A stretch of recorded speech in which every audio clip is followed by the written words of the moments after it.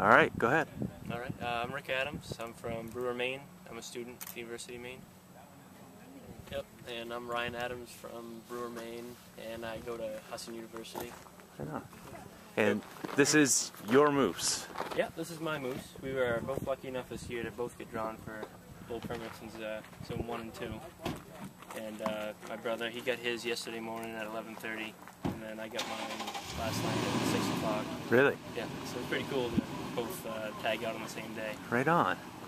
Yeah. And where's the other moose right now? The other one's already being cut up. He is? It's been dropped off. Right on. How much did he weigh in at? Mine weighed in at 555, and then this was 727. 727, right on.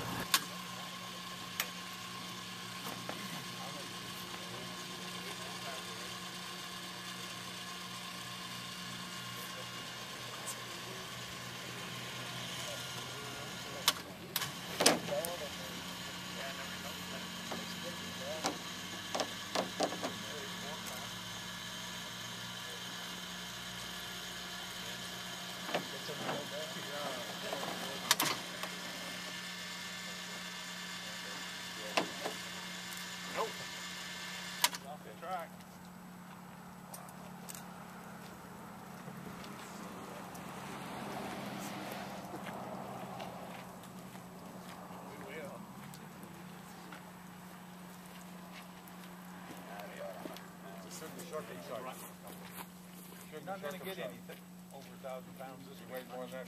Yeah, they've been running too long. 1,000. What was it like? Probably about 686. 686 pounds. A moose silhouette one. That's crazy. Well, you know, when I was young, too, I used to run. So what's our excuse now, though? Okay, so tell us the story. What went down? All right. Well, since we were we split up into two groups because we had two trucks going, and so I went with my dad in this truck, and we just we went down a road and that we had scouted the weekend before, and we saw some nice bulls up there. So we were lucky enough to come down into a chopping and saw my guys standing there. So we just got out and dropped him there. Let him have it. What'd you shoot him with? 308 caliber rifle, yeah. Yeah. And so getting him out was pretty easy. We had some friends from around the area that helped us, that we met. And so we just dragged him out and took him up here. That was what? I know. How much was it? 953. 992. No! God, I wish you wouldn't found them before I did. That suck.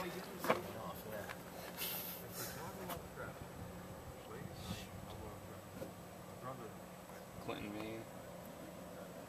What was yours? 992? Yeah. 988. Yeah, mine was a little different. My brother's a little better shot than I am, so we just got done helping him kind of get out. We went out and checked it out, and we were driving back out to camp, and we were right on the main logging road, and we look up ahead, and there's this bull and then a cow standing on the road, and kind of where they were on a corner, so we didn't want to take a shot on the road. So I got out and I walked up towards him, and then while I was walking at him, he actually walked right towards me. And so I got to like 70 yards maybe, and I got to a spot where I was shooting into the woods. And so I took a shot, and he just kind of looks at me, turns around, and walks up in the chopper, and I'm like, "Are you seeing this?" So I get up in the chopping, and I kind of follow him up, and he only went like 50 yards up into it. And so he just stood there looking at me, and all I could see was from his neck up. And so I took a shot, and just started shaking his head. And so I'm like, okay. Let's go, Rick. Let's do this. And so I take one more shot, and I see him kind of turn, flop, and then go down. And so that was great. Went up, got to check him out and everything. And then that's when the fun all started. So it's getting dark. My dad had the trailer with Ryan's moose on it still, and no cell service. No cell service. So oh my gosh. I stay with the moose, and my girlfriend stays with me. And we're like, okay, we'll start cleaning it up. You guys go get the trailer and come back and get us. And my mom was like, yeah, it'll be like an hour. Won't be too long. And so we're cleaning them out and everything. And the whole time, it's dark now. And my girlfriend Anna's like, hey, I can use some snapping up in the woods. I'm like, no, it's the wind. Like, don't worry about it. And so I hear a big snap. And so I kind of stop, and I have a headlight. And I'm like, yeah, I heard that one. And then I hear another one. I shine my light out, and I see two big green eyes, like 40 yards away maybe. Oh my gosh. And of course, it's between us and the road. And so I look at it, and I yell, like, just makes the noise to try and scare it. And it steps out just so I could see it. And it's a huge bull moose. Oh my gosh. Bigger than this one. And it's between us and the road, and it's just staring at us. And then it gives a big grunt. And like you can see like the steam come out of his nose when he grunts. And so I tell Anna to get behind a big tree because we're in this like the middle of a chop-in.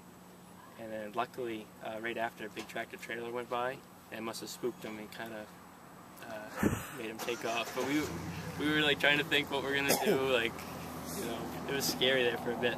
So, did you have a vehicle with you? No. Oh my gosh, so you guys were just like in the middle of nowhere. We were there. We had like flagging out on the road just so they knew where to get us. Oh my but we were like gosh. 26 miles in, so.